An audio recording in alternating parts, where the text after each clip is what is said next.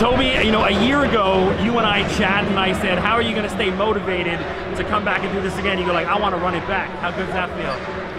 Honestly, it feels amazing. I feel like this is what we were supposed to do, and all the hard work that we put into it this year has really, you know, showed off, So Dad, I mean, obviously special young athlete. When did you know, she's a little bit different than some of the other girls? AAU in Kentucky.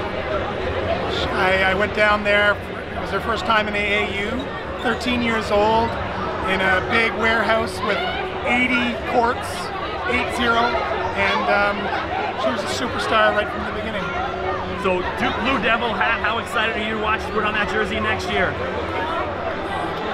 I can't wait. I can't wait. I'm gonna be going down there as much as I can, fly down or drive down and maybe take a nice little route and see some of the things along the way. But yeah, I'm super excited.